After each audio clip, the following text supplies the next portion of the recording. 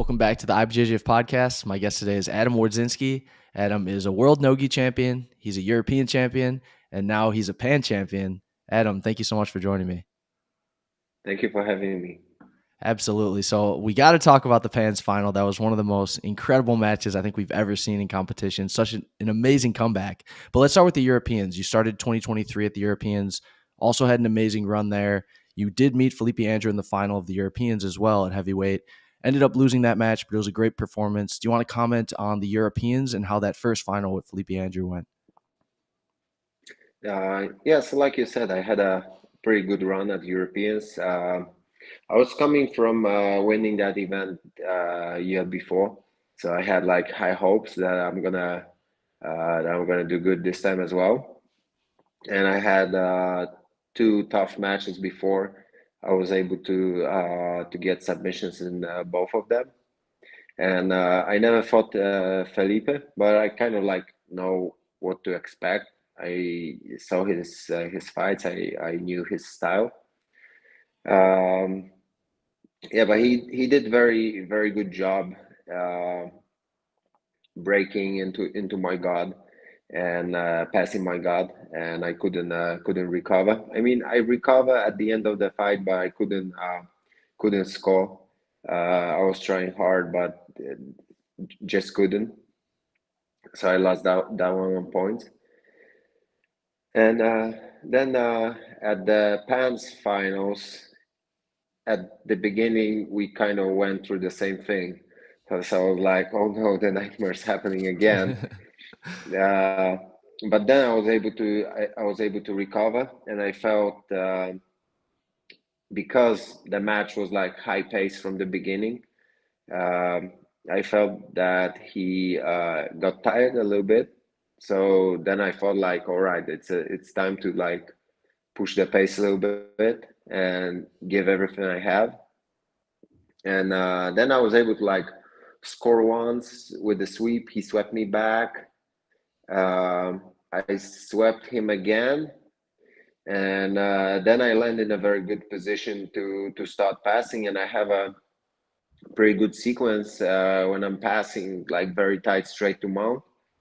I used that one, and then we had tie, and I just heard Lucas screaming like cross choke, and he was showing a cross choke, and I was like, all right, but I have to do it in a right time, and then I kind of like slide it up a little bit to fake that I'm gonna go for the armbar. I saw the opening for the cross choke, so I grabbed the cross choke, and it was like legitly grabbed choke. It wasn't just to grab. And then after like second or two, the match finished. And at first, I was like thinking if I'm gonna get advantage for that or not. But I felt it was pretty tight, and then I got awarded with advantage, and yeah, and I got the win. So that was amazing feeling after such a great match. That one thing is the victory, but also the style of the victory, and also the battle we had. That was amazing, and I'm really glad that both of us we went there to fight actually, Yeah. not to like stall the fight or win by like something small. We both did like a lot. We put a lot of work to get that victory. So yeah, that was like amazing match, and it was so funny that so many friends wrote me like, "Oh, I almost had a heart attack," or one friend of mine wrote me that he was like watching that in bed, and he got all sweaty watching the final from the stress that he had to like change the clothes and change the bedding because it was all wet. Like yeah, it was stressful. It was stressful, I guess. Yeah, you made such a great point. You and Felipe both really went for it. You weren't trying to hold the match. You were really trying to score points and both trying to go for the submission. And Felipe is a competitor who always fights like that. Is he someone that you wanted to have a match with? I know he was competing at super heavy for a while, but when he dropped down to heavyweight, was he someone that you felt like you wanted to have a match with? Yeah, I always saw him fighting in super heavy, and once he dropped to heavy, I was kind of sure that at some point we're gonna meet. And actually, it happened really quick because first time was Europeans, so I think it was right after he made a decision to drop down and cut to heavy. Uh, did I look forward to that? I don't think so. I mean, uh, I mean, I'm always down to fight, and I'm gonna fight whoever steps out, and this is how I am. But I'm not gonna say I looked forward to that. I knew from the beginning it's gonna be a like tough match and war. But at the end of the day, it's a great thing that we had those two matches and probably more to come. Uh, like I think at some point for many people watching us, they felt like gi matches can be really exciting. And this is what I always say. It's not about formula necessarily. It's not about gi or no gi. It's about style of the fighters and matchups. Some matchups are gonna be like that. Some matchups are just gonna be boring. Doesn't matter which formula you're gonna pick. So I'm happy that I proved my point here. Yeah, you definitely always put on exciting matches. I believe with about 90 seconds left in the match, it was 11-2. So do you remember what was going through your head down 9 points with only 90 seconds left, being down such a big margin? Oh yeah, it's kind of crazy. Uh, Not to be like too much of like a motivator or trying to be inspirational here, but before the fight, I had that like visualization in my head that I'm standing on top of the podium and I'm getting that gold medal. And I'm like, all right, but it won't come easy. I'm sure it won't come easy. I will have to put a lot of work into that, and I'm gonna be really tired after that. That's for sure. So then when I started to lose, like it was 9-2, I'm like, oh damn it, it's not going good. But then I felt like, all right, but what if the fate is testing me right now? If I really want that, and if I keep pushing, I'm gonna give everything here. I will still be able to pull that win. And then I was like, all right, let's go, let's do it. And as I was able to like adjust to better control, and I was able to start like scoring once I get to the top, that position when I was able to like get the knee cut and then get straight to mount. I felt like, oh, okay, the things are going my way now. I just have to be like really precise, and I can't make any mistakes here. I can't get too much excited and stressed because then we're gonna lose that position. So just like full focus and stay heavy on top and no mistakes here. And I was like very like focused at that point. And yeah, this is what happened. I was able to get to that mount, and then at the like last 2 seconds, I was able to get that cross choke. I know the butterfly guard sweep is really big for you. You've used it so many times in competition, but how many times do you think you've done that sweep to the mount transition to a submission attack? Is that like a whole sequence that you've done a lot as well? Yeah, it's a sweet sequence that I use. If you study my matches, you're gonna see me using that a lot. And I'm always saying that butterfly guard is such a great tool when it comes to scoring points because uh, whenever you sweep, whenever you get to the top position, you're very tight. So you kind of like halfway to pass your opponent's guard. And I'm using that sequence all the time. So it was something that was in my system. But you know how it is under like stress when it's a moment like that. It's like getting that gold or coming short and getting silver. Sometimes you're getting stressed and you're making mistakes. So that was something I was like having in my mind. No mistakes now, just full focus and precision. And you did talk about Lucas Leitch being in your corner. He was coaching you not only to go for the submission at the end, but also to go for the mount position. You were kind of in a knee cut. It was hard to tell if you were going to try to pursue the knee cut or go to the mount. But once he started coaching, you definitely made the transition to the mount. Then you did the cross choke. How important was Lucas's coaching to your victory?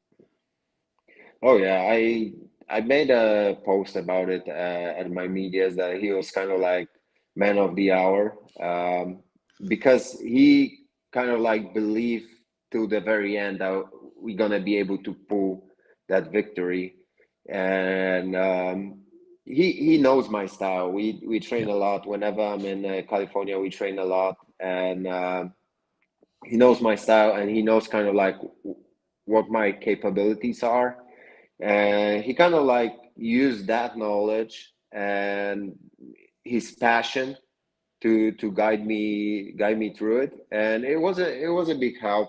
It was kind of like giving me um, very clear instructions what to do, and those instructions are kind of like were the same as I had in my head. Like our idea of the way to get to that victory was kind of the same. And when somebody's like telling you the same thing that you have in your mind, you're like, all right, so I'm thinking right now. This is the right thing to do now because I see that and he sees that from the side. So it's probably the best option right now. So yeah, he gave me like he made my vision even more clear at that point. Do you think the Pans title and the victory in the final is the pinnacle of your competitive career so far? Uh, it is right now for sure. I don't I don't like to like look back so much to the past and think too much about like what I achieved and what I didn't achieve. I just keep going, you know. Of course, I'm really happy from that title. Every title is like a gem in my collection of medals and achievements. So it's great, and I was looking for that title for a long time. Yeah. It was kind of dream of mine to get that title, and especially after like coming to Pans for the first time, I was able to get silver, and I lost in the final by two advantages. And I was like so close, you know, so close. If if not those two advantages, who knows? Maybe I would have that title in my pocket um right away, and that would be amazing as well. Like doing pants for the first time and achieving the title, uh, especially considering that back then I had such a great run as well. But you know, at the end of the day, it gives some additional taste to that title that I came up short two times. Two times I got silver. Both finals I lost by advantages, and now finally it happened. So you have three major titles now as a black belt, and those titles are very, very difficult to come by. There's so many amazing competitors. There's always new athletes coming up. That's true. Do you have any advice for competitors who maybe they're on the cusp of winning a major title or they're pretty close, but they keep falling short? Do you have advice for them for what they should do to keep moving forward in pursuit of that title? I think actually I have four because I have also European snow gi. I Yes, won you're the okay. absolute last year. That's right. Uh, I think the thing is that if if you're if you're there, you're already competing, and you have that like competition mindset. You're always training for competition, and you know you have to be looking for those titles. You know, it's there's no other reason you're there. So I think it's about just about pushing, you know. It's just about staying like persistent, and you know, sooner or later some titles gonna come your way. You just have to like show up to those tournaments. Of course, it's a big struggle to make the trip, to you know, like you know, pay for your accommodation and stuff. Of course, it's a struggle, but if you pick that way you pick the way of an athlete, you already know that. You already know that you have to like make that struggle. So, it's just about showing up, consistently fighting with the best guys, and taking your chances. You've put on some of the best matches of 2023 thus far. You've had such a great run this year. What other tournaments can we expect to see you in 2023? So, for sure, Worlds. Uh, I'm gonna skip Brazilian nationals this year. It's another big dream of mine to win that one. So for sure, I'm gonna show up there at some point. But what for sure, and maybe some smaller tournaments on the way. Maybe some smaller tournaments after as well. And then I'm gonna see about nogi season. World's nogi probably. I'm gonna try to make it to pants. I never did pants nogi. I missed that title as well, so that's an idea for now. Well, thanks so much for your time today. Congrats on such an incredible performance at the Pans. It was really epic to watch. I think everyone can agree on that. Do you have anyone you want to thank or any final words before we sign off? Uh, well, so I wanna thank all my fans for support. I wanna thank all the people that shoot me a message after that pants. I was really like flooded with messages. It was very hard to like respond to all of them. Also, I need to give like big credit to my wife. She's a nutritionist and she made my wake up like perfect. I didn't have to stress at all about my weight. So yeah, thank you.